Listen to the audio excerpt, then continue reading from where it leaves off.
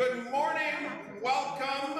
If you are just arriving, you missed a great first service. We had a fantastic opportunity to gather together with our guests today who are standing here. If you have not experienced, well, first raise your hand if you've experienced Dave and or Joe before. So there's a few folks in the room. You're not entirely unfamiliar to this crowd, but the church has been blessed for a number of years by the ministry of these two gentlemen and using the gifts that God has given them to help communities of faith like ours and collections of people all over the country hear something different and fresh, and we are blessed. And they have graciously offered to spend some time with us as a community this morning between services, exploring some of the key themes that drive them in their ministry. And so that's all I really want to say. But let's give them a nice round of applause to welcome them. Great to meet you.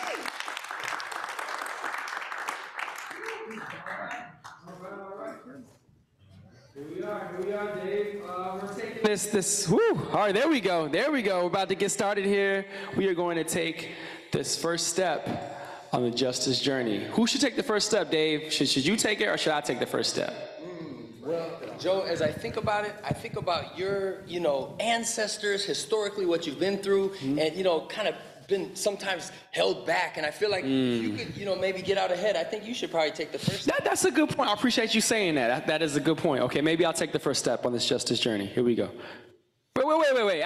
I don't know if I should take the first step, because, a lot of times my ancestors, the people who look like me, are forced to take the first step, even if they don't want to take it. Maybe you should take the first step, because then, like, people who look like you will get inspired, and then they'll also want to take the first step. Yeah, there you go. You should, yeah. But, I've also seen how this works, When people that look like me take the first step, even if it's like a teeny little step, they're like, wow, look at that guy. Let's build monuments after this guy.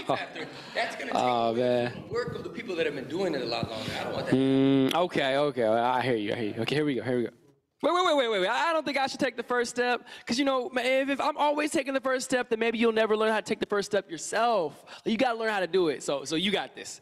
Go ahead, take the first step. Here's the thing. I really want to do it. I promise. Yeah, you got this. Go ahead. I just need to, figure it out so I can do it perfectly. I want to read some books, do some workshops. Give me 5, 6, 7 years. I promise. Years? Wait, we don't even have that much time. Like, come on, man. You're talking so much, you get stuck in your head. You're overthinking. You just got to do it. You got to just move. I'll do it, but could you I got one more idea that I think could be helpful. Could you just sign a permission slip that says, like, I'm a good guy, I would never hurt anyone on purpose, on the off chance? A permission slip? Come on, man, you don't need all of that, man. Come on, you can do this, you got this. Just go, just move. It looks way too hard. I don't think I can do this on my own, honestly. I don't think I can. You know what? If I'm being honest, I don't think I can do it by myself either. Wait, what about this? What if we take the first step together? Should we take the first step together? Yeah? Try. All right, let's give it a shot. Here we go. All right, here we go. 1, 2, 3. Oh, you did it! You're still alive. We made it. Oh, yeah. Oh, it feels so good to get over my paralysis and just. Oh man, it really does. But hey, don't get too excited. Remember, we still got a long way to go. It's a marathon, not a sprint. So let's get it. Here we go. All right. 1, 2, 3. Hey. I'm still here. I didn't die or anything. I'm still here. This is great. We got this. But remember, God's got us. And if you slip up, I got your back. If I slip up, you got my back. We got the ancestors. We got community. Let's do this. We got what it takes. Let's go again. We're going to count with us. 1, 2, 3. Oh, yeah. Should we keep going? Keep going. Hey, Who's ready to go on the justice journey with us? Make some noise. Yeah. All right. Right on. We don't walk alone. Yeah, we're going to keep working on this mic, but in the meantime, click, please. We have Erica the clicker. Give it up for Erica. Shout out to Erica. Yeah. You're a real MVP. So, if we asked you all as a group, we said, what is culture? There might be, 43 different answers in this room. I say culture, you say what? What comes to mind, or how might you define it, or what phrases might come to mind? Just popcorn style. Assumptions. Traditions. Language. Conventions. Values. This is smart. This is smart. Yeah. Art. Yeah. Actions. Music. Food. Clothing. All the things. Yes. Please. Yes. So everything you said is right. That's included in this definition. So there's a big textbook definition up here. It says culture can be defined as the sum of way of life, including expected behavior, beliefs, values, language, and living practices. Shared by members of society, it consists of both explicit and implicit rules through which experience is interpreted. That's the Global Perspective Project. But Dave and I have a definition of culture that we like to use. It's much simpler and we feel more accessible. We like to say culture is people who have figured out how to do life together. So everything you said is included in how we have figured out how to do life together. That includes our food, our values, our clothes, all the things you all named. That's how we have figured out how to do life together. And there's different cultures in different places, right? You have a family culture, you have a school culture, you have a church culture, right? Generational culture. These are all different areas and where we have figured out how to do life together. That's what we want to talk about today. And it'd be really easy if every time you joined a church, every time you joined a family, every time that you joined any organization, they said, hey, here's our manual, and this teaches you every single thing you ever need to know about how we do conflict, how we do decision making, how we do time, but guess what? You don't get that, right? You know why? Because it's learned, it's shared, and it's usually unspoken, right? You kind of pay attention. You look at the rules of the road. You're like, oh, that's how when Pastor Chris says 10 a.m., that might mean 10:05, or that means if you're not early or late, you better be here at 10 or they're going to look at you funny when you walk in. That's all being negotiated under the iceberg, right? And so culture shapes everything. It shapes, you're doing great. Culture shapes something as simple as a handshake and a greeting. When I grew up, I was always taught if somebody can't look you in the eye and give you a firm handshake, you should definitely not hire them for a job, and you definitely don't let them date your child. Never, don't do that. And then through my travels and through other, friends of mine, I discovered that's actually not a universal thing. When those of you who have maybe traveled into East Asia, oftentimes the lighter the handshake, the more deferential and respectful you're being to the person. Or in some indigenous cultures or other cultures, eye contact is really rude, actually, to just look somebody in the eye like that you don't know very well. So even things that we think are just universal, turns out culture is informing all of it. It even informs what we see and what we don't see, our mind's eye. So for example, on this next one, depending on your cultural pickling, as my friend likes to say, if you look at this picture, those of you who come from a more individualistic culture would look at the foreground to the one or two people there in the front. Those who come from a collectivist culture, their mind's eye would immediately be trained to look at the community of people. And I discovered this when I was at Luther Seminary down the road. We were reading this story of the prodigal son. You may have heard of it. And I'm talking to my Kenyan classmate, and I'm saying, this is such a great story about this individual who, hurt another individual, and that individual forgave him. Because that's all the Western renderings that I had ever seen in this story was a picture of two people in the story, right? It's the dad, the son. I'm sorry, Dad. Okay, I forgive you. That's the way I was telling it. He said, we don't see it at all like that in my community. We see it as a community had failed to care for this child. And he was being restored back into the community. So if you see any of the non-Western renderings of this story, you'll see a whole village that's partying together, like, yay, he's back, and our family's been restored. So even the way we read Scripture can be informed by our cultural lenses that we wear. And it shapes a lot, right, Joe? It does. Next slide, please. So this is an image that Dave was talking about. That's that communal celebration of the prodigal son return is community. So not just the healing of the individual, but the healing of the community. That's a cultural lens, right? And so we can go to the next slide.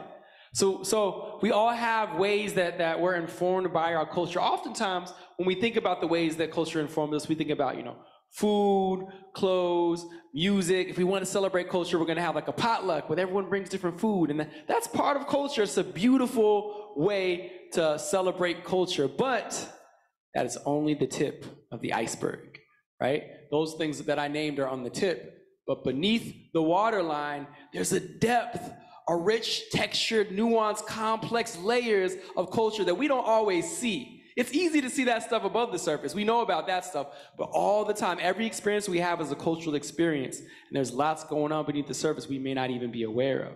Like, we talked about time, that's a big one, how people navigate time. I love to talk about that because there's like these big words for it. There's monochronic and polychronic.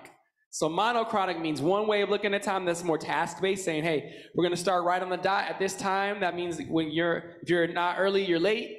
And then there's polychronic, poly meaning many, and that's like, oh, it's more relational. So like, maybe you talk to a friend along the way and things get started a little bit later than we said it was gonna get started, and that's a cultural understanding. But where we get in trouble is when we think there's only one right way to do things, right? And that's what happens with culture sometimes, is we think that our culture is always the right culture and the only culture, when really there's so many different ways. Look at this list. This isn't even a complete, definitive, comprehensive list. There's still more ways that we do things, how we raise our kids, right?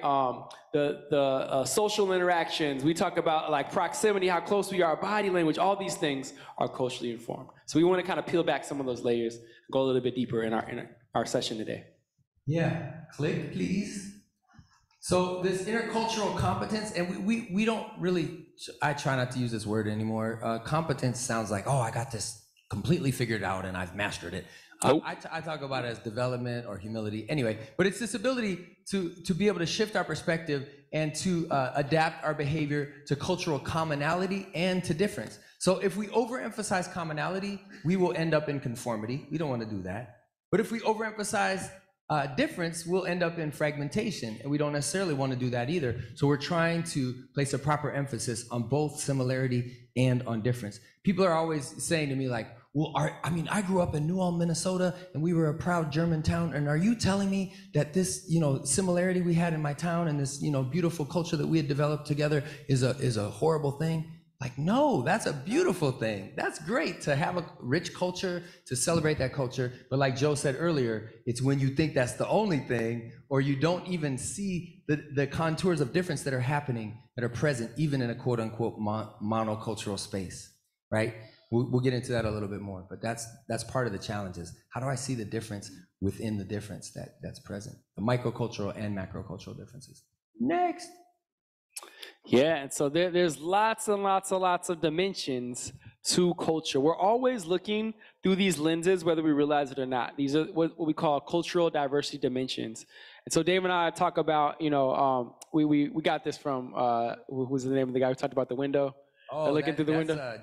Jeremiah Wright. Jeremiah Wright, yeah, but we would talk about like looking through the window. If you say, look through this window, what do you see? And most people would say, oh, I see the trees out there.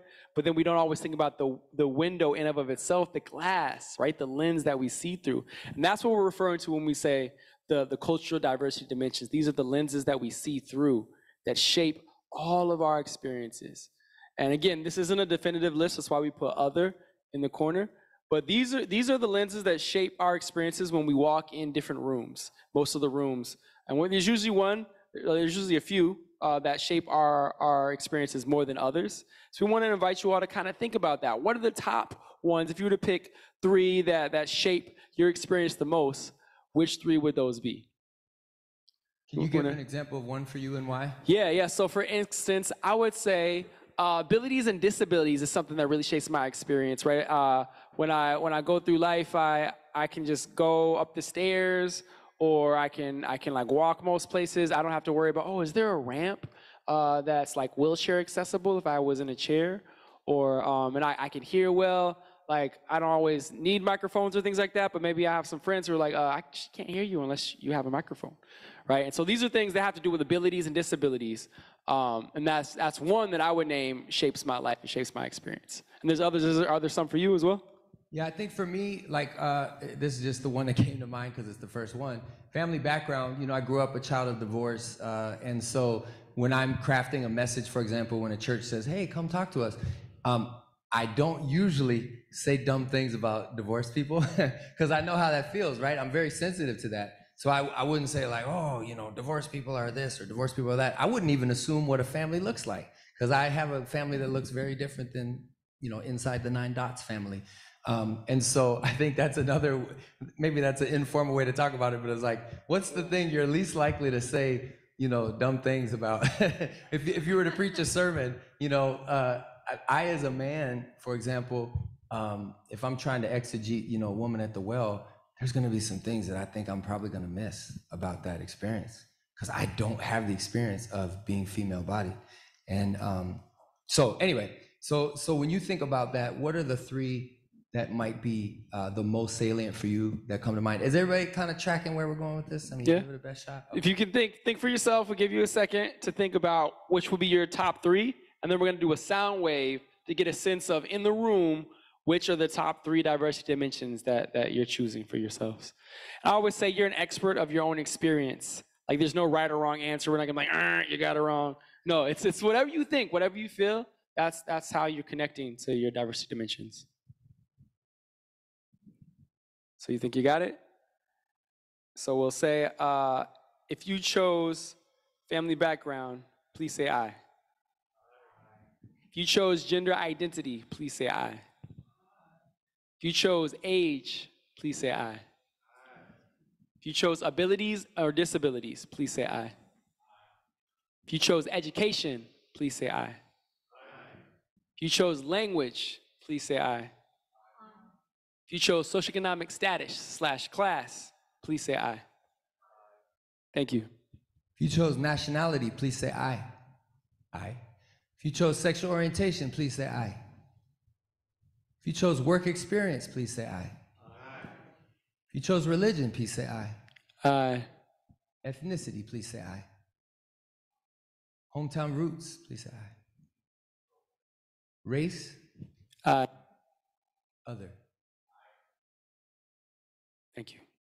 Joe, is that a 6-hour workshop just to unpack these results? It could be, but don't worry, we're not gonna take that 6-hour workshop. But we do want you to continue to think about this and unpack this a little bit more. Yeah. Do we have time to just get one smart person to talk about what they deduced from our results? I think so. Okay. Yeah. If that one smart person doesn't talk for 6 hours. No, you might have to do Oprah because I don't have a wireless mic. Yeah. So. Okay. Yeah. Anybody want to share maybe why they chose what they chose, or maybe what they noticed in the room by everyone's responses? Yeah, right over here.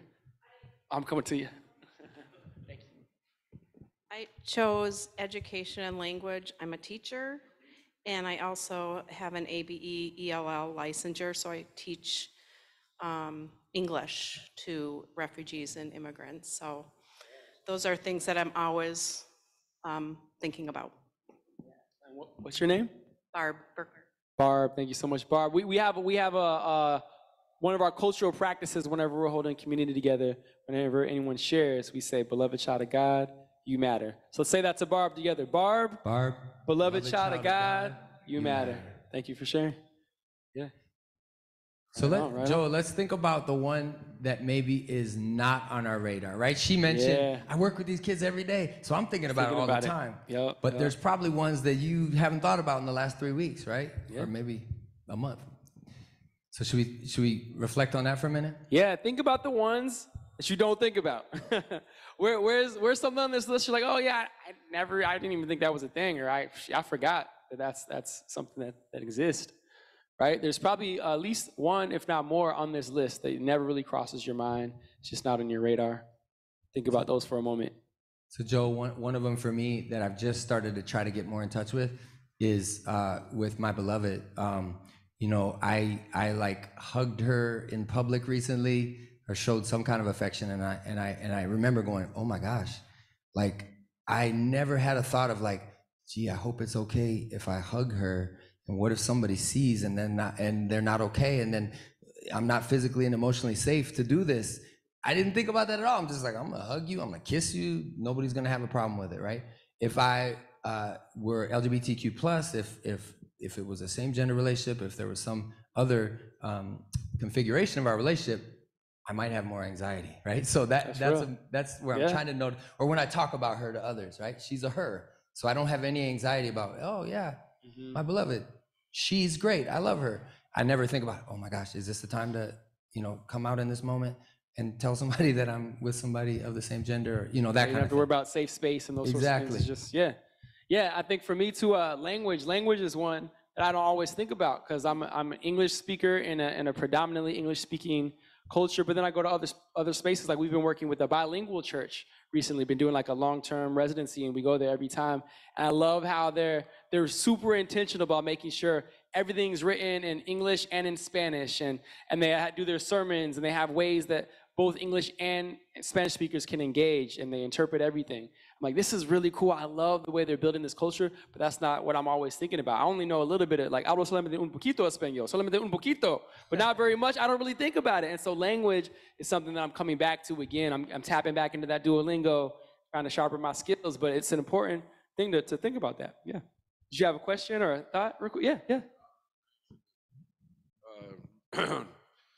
Your story just reminded me of something that I try to take into account now. And it's not up there on the list, but it's life experience of trauma.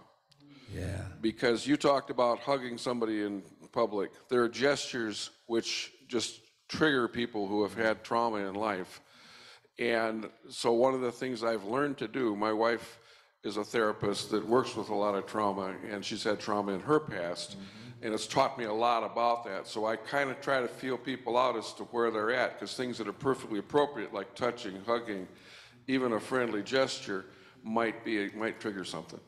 That's great. Hey, Ken, is it Michael? Michael, beloved child of God, you matter. That's one of the things Dave and I are really intentional about is practicing consent as part of a cultural practice. Like before you even shake somebody's hand or hug or high five, you want to ask if they're okay with that, because that means different things to different people given their lived experience. Yeah, absolutely. And so what Peter or others might do from the front is they might just say something like, hey, we're going to pass the peace now, and we acknowledge that there's a lot of different levels of comfort with touch and everything. So just keep that in mind as you're going about the congregation. We call that a micro-inclusion, right? If we could do microaggressions towards each other, we can also do micro-inclusions, and that is being able to say, beloved child of God, you matter, by adapting our behavior to make somebody else feel more welcome and included. That's really the goal of what we're going for now. Yep, and that's how we take this into practice, right? As you continue to think about what are the ones that aren't on my list, that aren't even on my radar, because there's someone who has that identity, right? I promise you, there's someone who has that identity, whether you're aware of it or not, and the practice is deepening your awareness of those people around you so we can adapt our behavior and we can really have that beloved community where everyone has a sense of connection and belonging. And so it's fun to kind of lay these out as if they're all weighted equally, but we know they're not actually, right? We know that some of these carry real existential threat and others maybe less. And so we call that right-handed and left-handed identities. This idea that there are different, for example, my guess is it was probably mostly right-handed people who built this church. And my guess is when you go to sit at a desk in Sunday school, it's probably made for a right-handed person. That's my guess. My guess is when you go to use a can opener in this kitchen, it's going to be made for right-handed people. That's my guess. Well, that's an analogy for all of these identities. My guess is that there were people of a certain religious tradition who built this church. That's my guess. They may be, right? They're laughing because it's true, right? Being supported. My guess is there are people who, as they were creating the bylaws of this church, had a certain educational level. They had a certain racial, ethnic identity. They had a certain, and so on and so forth. Does that make sense? And so if you come in with a different identity, you're like, oh, I feel this is like it's the equivalent of I'm the left-handed person getting elbowed at the dinner table all the time because they didn't think about me when they were creating this dinner table, right? So we want to make sure that we're able to arrange the table so that and help people help us arrange the table so that all can feel welcome, as opposed to this preset table that is immovable. But hey, you bring your ingredients, we'll bring our ingredients together because it's really God's table anyway. Amen. Amen. We're trying to create an ambidextrous world. Right? And so that's the difference between saying all are welcome and we created this with you in mind, right? There's a distinction between that. And so that's what we're working towards, because this is the way that society is looking nowadays, right? We didn't come up with this. Someone else came up with this, and this is the world that we're born into. But the closer that people are to that center of power, that's the more power and privilege that they have. So I don't know if you can read everything on here. It may be hard to read if you're a little bit farther back. But what it says here is it's a wheel of power and privilege. And so, for instance, it'll say, like, white is closest to the power, and then it goes different shades, and then the farther you go out into darker skin, then it's more marginalized, right? And the same can go with citizenship, for another example. Those who have citizen status, those who are documented, and then farther out, the undocumented, and so on and so forth. And these are people who are closest in proximity to advantages and power and privileges. But we want to change that, right? We want everybody to be able to have equal treatment, or what we talk about is equity. Yeah, so if you look right in the center, I'm very close to that bullseye right there in the body I live in. And so I grew up telling a tale to myself, and it's a good story, and it's partially true, about a young man who grew up with, a single mom in the inner city, and through the sweat of his brow was able to create a successful musical career for himself. And it's a great, I worked hard, and it doesn't mean that I didn't work hard, but a friend of mine came up to me and she said, Dave, you've been able to make a living in this church doing music. And she said, do you know part of why you've been able to do that? And I said, no. And she said, well, when you enter a space with the body that you live in, you're able to be as comfortable as you want to be in almost every space, especially in a 98% white ELCA church. You can be as comfortable as you want to be. And the reason why you're able to be so comfortable is because female identifying folks, LGBTQ plus folks, people of color are shouldering the discomfort so that you can be as comfortable as you want to be. And I was like, oh, wow, that I did not think about that. And she was saying, and when you take up a bunch of space, sometimes those people are asked to shrink themselves. In other words, you're like in this house, right? And you got this, and you're with Jesus, and you're feeling so comfortable, and it's feeling good. But there is a paralyzed man who's outside the house, who's trying to get in, and you're not seeing him because you're an insider. And so what are you gonna do about that? And every time you feel really, really comfortable, the first question should be, I wonder who's uncomfortable in this space right now.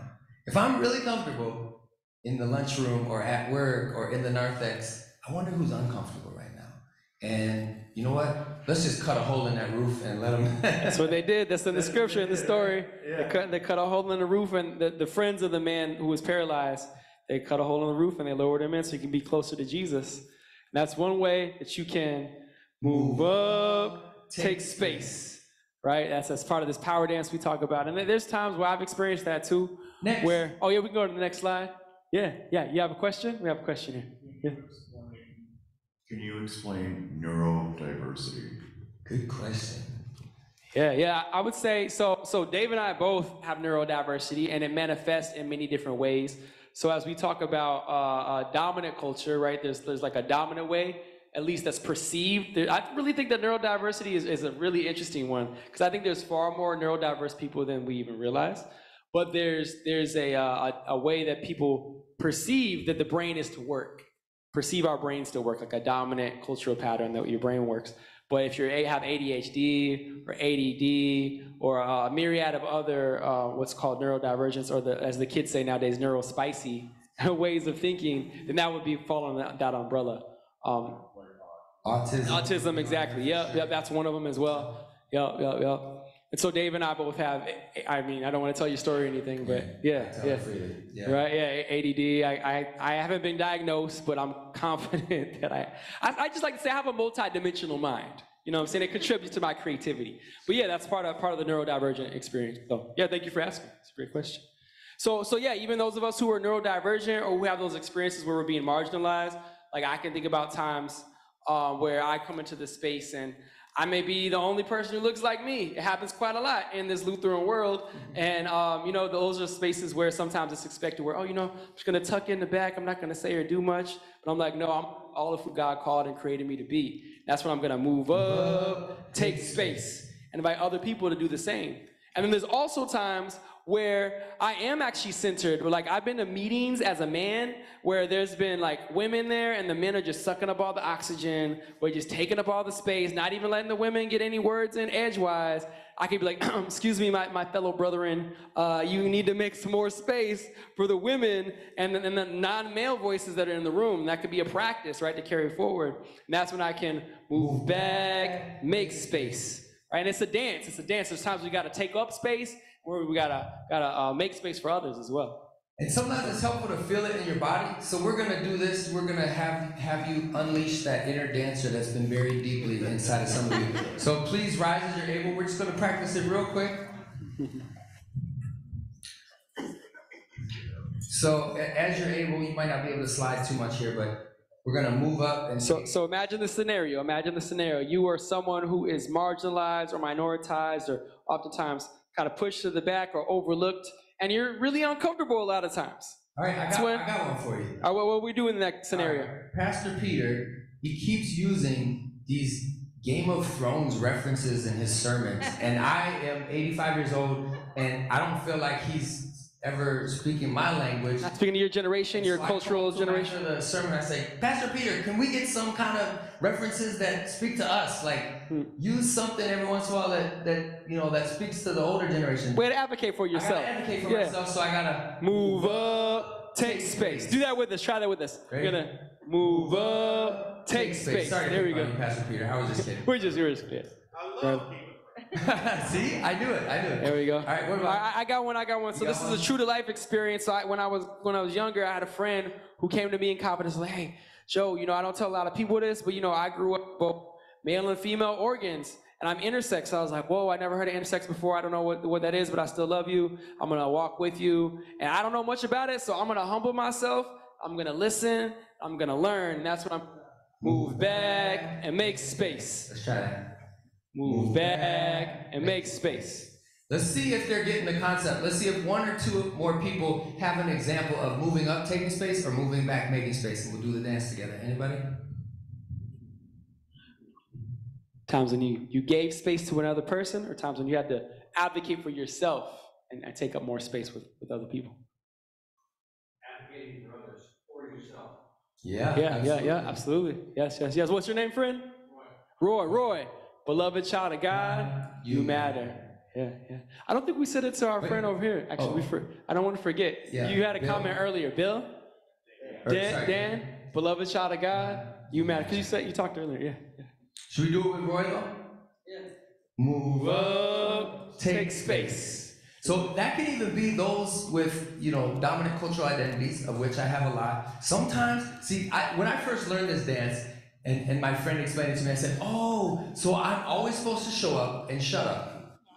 And so there I am, I'm in this meeting, true story, there's a black woman who's experiencing a microaggression. People are saying things to her that are micro insults, invalidations. They're not micro, they're micro in intention, macro in impact. And I'm watching this because I'm like, remember, you weren't supposed to say anything. You're supposed to sit there. You're supposed to not take up any space. And she's like, actually, I needed you to disrupt what was happening there. I needed you to use your power to move up and make space in that moment, right? So that we could say, hey, wait a minute, this isn't cool. So it's, like you said, it's a dance. It really, and you may not always get it right. That's the thing about dancing is sometimes you stumble, you step on people's toes, and you mess up. It can be awkward and uncomfortable, but the beautiful thing is God gives us grace, right? Grace and mercy renews every morning. As Dave says, like every conversation, every chance we get to keep practicing this dance together. So, yeah. Sure, they can sit down now. Yeah, you may be seated. But keep practicing the dance, though. Keep practicing. Even outside of this, you can drive in and you can move up, take space. Next, and next. Yes. So a lot of what we're talking about, like when Dave mentioned those microaggressions, right? Things that are said or done that cause another person harm, that's interpersonal, right?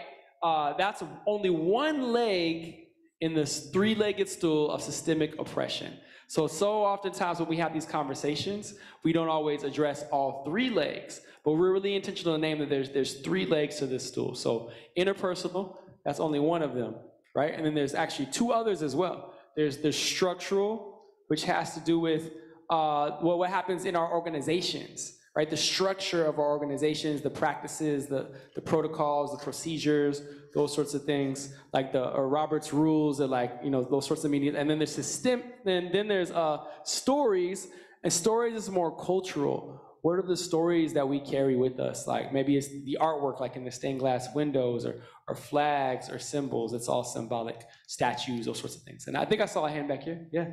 Yeah, can you read us whatever's on the red and the blue? Because those are invisible to me. Oh, yes, thank you for asking. Hey, he just moved up. Take space. Way to advocate. Yeah, thank you for letting us know. Yeah, to break it down? Yeah, so just to break it down, so the red says cells, structures, stories, and the blue says kindness, justice. And so I have a friend named Bill Bixby, and he talks about the humble walk of a servant in Micah 6:8. And he says, kindness, well, what does the Lord require of us but to do justice, love kindness, and walk humbly with our God? Justice, kindness. And so when Joe and I go to churches and they say, yeah, we're really like anti-racist in this church, or we're really doing so much good work for the community, and we always say, oh, tell us more. And they say, we feed people. Like, cool, kindness. What else do you do? We're really nice to black people when they walk in our sanctuary. Cool, kindness. What else? And usually most of what they're doing is kindness. It's like 1 foot kindness. Yeah. We're waiting for, but what about justice? When Dr. King says that we bandage the wound of those who've been wounded on the road, right? But then you bandage enough wounds, you start asking questions about the road. Why are so many people being harmed on this road? Let's change the road. Let's think about the road. And when you think about the road, especially as a church, sometimes you get accused of being political. When I wanted to feed people, they called me a saint. And when I asked why they were hungry, they called me a communist, says a Latin American priest.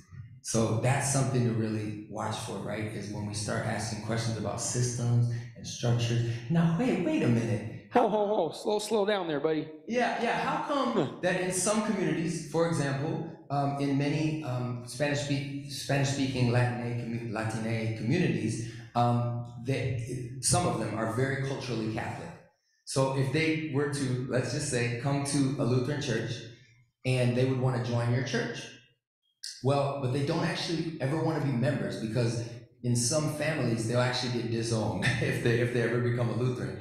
But they are here, they worship, they're a part of the community. But in our Constitution, it says, if you're not a member, you don't get much power in this church. That's just what the Constitution says. So that would be an example of a structural oppression that people experience. Does that make sense?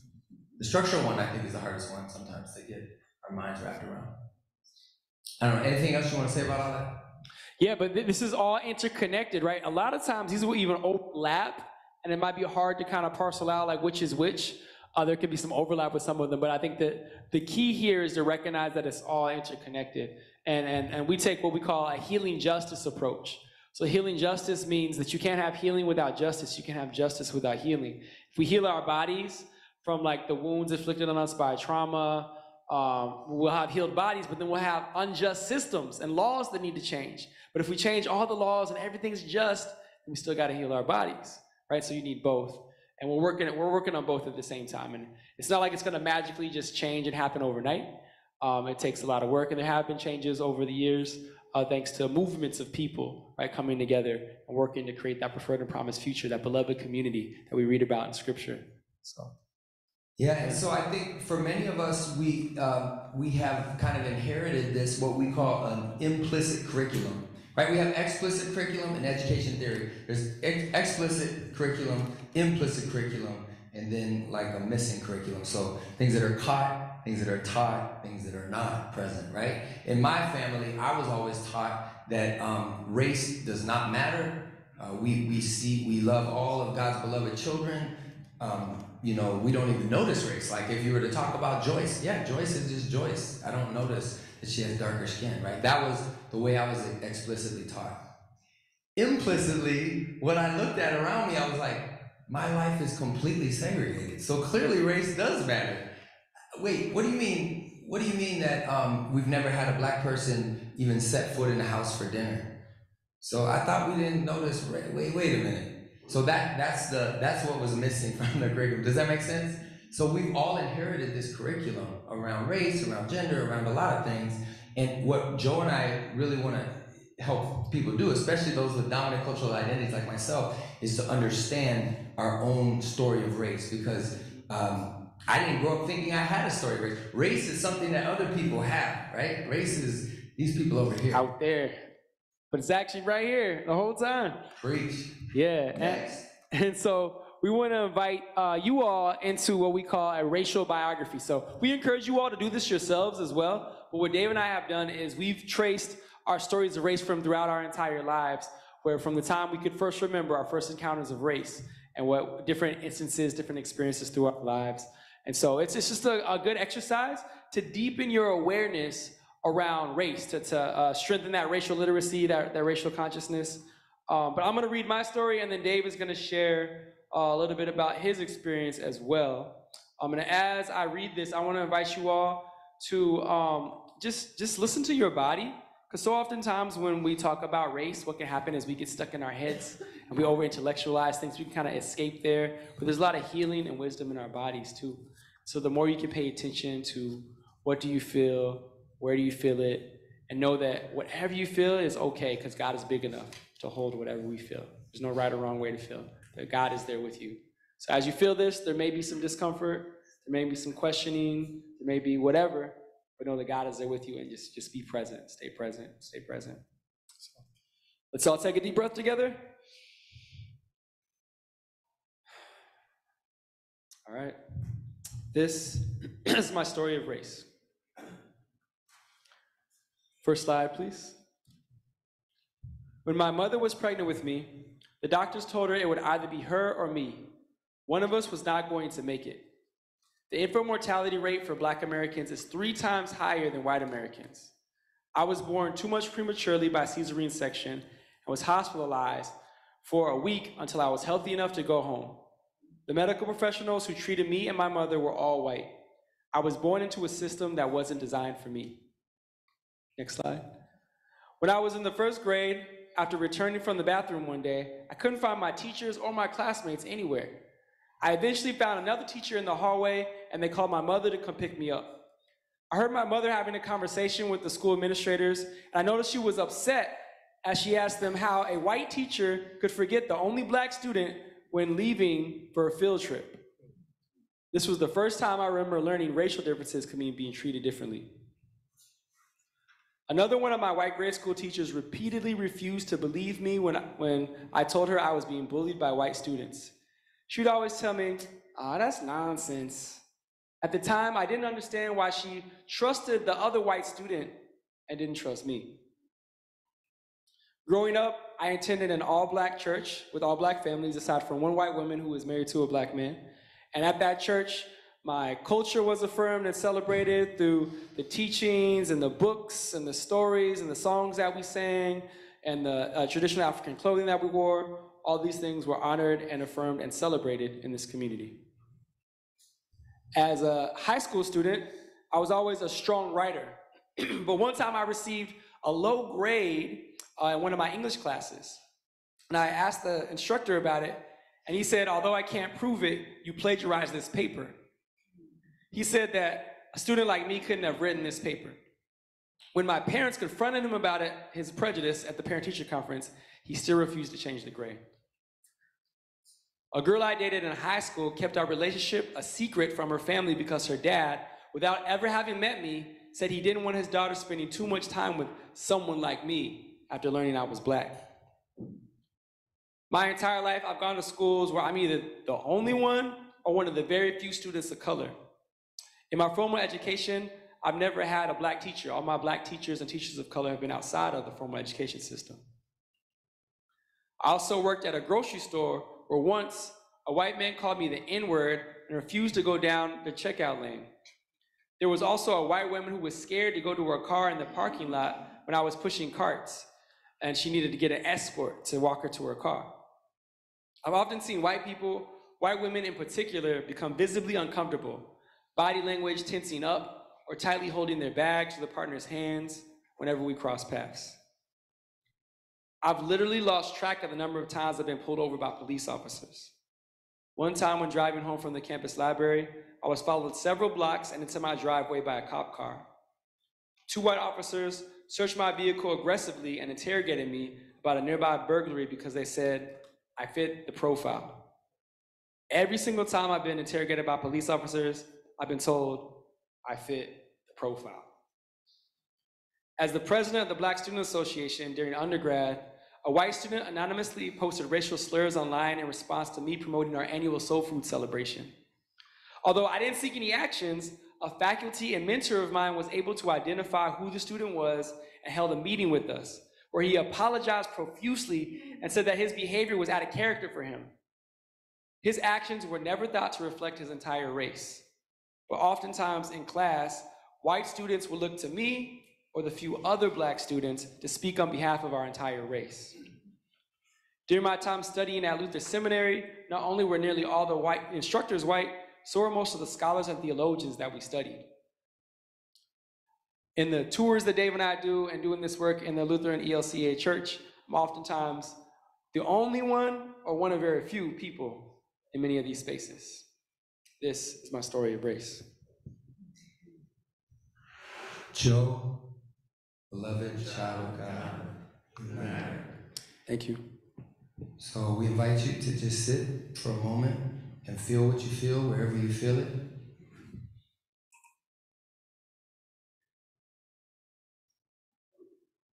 You might find yourself wanting to fight. Say, no, I'm one of the good ones. You might find yourself wanting to flight. Get me out of here. Why did these guys come here and try to talk about race in the church? Why are we doing this? You might freeze. This is too hard. I'm uncomfortable. I don't know what to do or say. You might want to fawn. Maybe if I'm nice to Joe, I can absolve myself. I can get rid of this discomfort I feel. Maybe he'll comfort me or absolve me. Just notice what you notice in your body about what you want to do right now. It's just your body trying to protect you.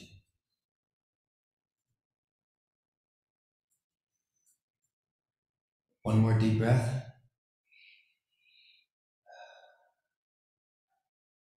Breathing the Ruach Elohim, the breath of God, that's one way to sort of keep metabolizing this trauma that we carry in our bodies, the stress response that we have.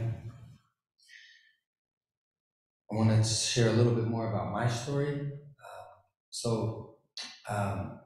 I was able to go to a church in 2015, in mid-June of 2015. They invited me to go down there to Newberry College for a big extended youth gathering. And I got a chance to visit with a pastor and a youth pastor, and they were just completely despondent and just mourning and outraged, and they didn't know what to do. And they said, we had this kid in our church, and he was a good kid, or he was part of the community, and we kind of lost track of him after confirmation, and we just don't know what happened. We don't know what happened, and they said, once he started, kind of left our church, he was always a kid looking for belonging, and he found it. And where he found it was on these websites, these white supremacy websites. And he started, the things he was looking for that a healthy culture has, this had for him. It had symbols, it had songs to sing, it had cool hand gestures, it had ways of dress, it had rules of admonishment, it had elders that could mentor him. All the things he was looking for, he found on this website. And eventually, when he was 21 years old, on June 17th, 2015, some of you might know the story, he went into, his name was Dylan Roof, he went into Mother Emanuel AME Church, and he shot 9 of God's beloved children in a Bible study when they had welcomed him into the space. And I think for all of us who belong to the Evangelical Lutheran Church in America, just like Dylan Roof did, I think he is a haunting figure, and we should always look at it. Because when they first told me the story, I said to myself, yeah, that's horrible. Like, in spite of all that he had experienced in this church, he chose a different path. And I started thinking about it. Was it in spite of what he had experienced? And the thing that really haunted me was it partially because of the things that he experienced? Or at least the things that he didn't experience, right? Did he ever receive a counter narrative to white supremacy? Did he ever see any modeling about what gospel-centered anti-racism looked like? Did he ever get that? Or was it, well, we don't touch that, that's a political thing, we don't really talk about that here. This is the church, we don't do that. So that really haunted me, right? Like, who baptized them? What did they look like? When he looked out on in the stained glass windows, what were the figures that he saw? When he looked around to his camp counselors, to his Sunday school teachers, what did the curriculum writers look like? What did the theologians and the hymn writers look like? And what was their racial imagination? So I think for those of us in a 98% white ELCA church, we need to ask ourselves, how do we continue to both celebrate these beautiful cultural particularities that we've inherited, but also how do we look beyond those and not conflate our way of doing things with God's way of doing things? To remember that there are many ways to do it. So I have a song, and I don't know, it might have to be like a spoken word, unless Erica is like really good. I don't know, we could try it. Ben, do you want to see if we can get the track, and I could, you want to see if we can get sound? Is it going or not? If not, I'll just do it. I can do a spoken word. Is it in the slideshow? It's embedded into the slideshow.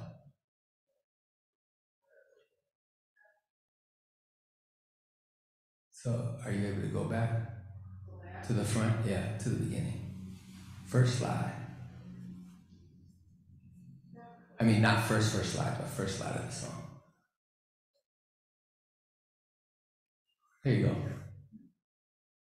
All right, see if you can trigger the track. If you can't, it's okay. I'll just do it a cappella.